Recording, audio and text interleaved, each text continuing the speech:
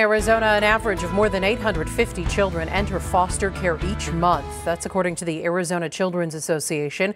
It happens for a variety of reasons, but there's also a variety of ways to help. ABC 15 Mornings anchor Kaylee O'Kelly shares the story of one Valley principal turned foster mom. For Katie Cartier, helping kids isn't her career.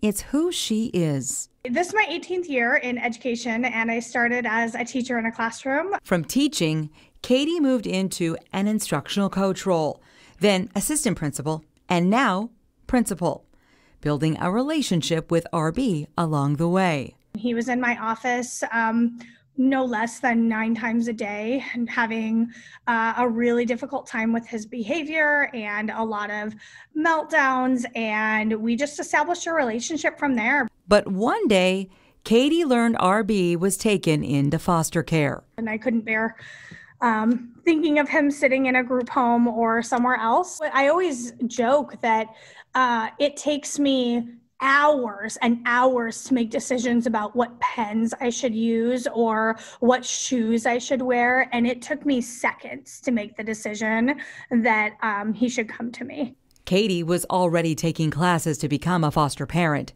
but she was prepared for a baby, not a 9-year-old boy. I had a crib and I had bottles, had absolutely nothing for a 9-year-old. I didn't have pajamas. I didn't have a bed for him. I had nothing. With 12 hours notice, Katie turned to Facebook.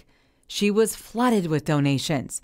Also, getting help from Arizona's Children's Association to get through the first few days.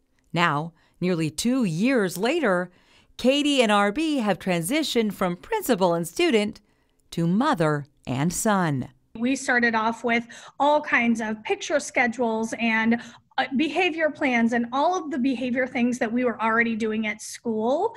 And then it just started growing into a mom relationship. While Katie is in the process of adopting RB, she's also worked to maintain a relationship with his biological mother. I knew that mom needed a lot of support too, and she really needed love through this process. And at the end of the day, we both love him. And so we're willing to do whatever it takes to maintain that relationship. Like any family, things aren't always perfect. And we work on it every single day. But it's work that pays off. First time my son hugged me all by himself, which actually just happened a month ago. And I said to him, you just hugged me without me hugging you. And he said, I know, don't make it a big deal. But would I do it again? 1,000 times over. It is the best thing I've ever done in my entire life. Love that story. Like Katie and RB's experience, when a child first goes to a foster home, as we've told you so often, that they come with just the clothes they have on.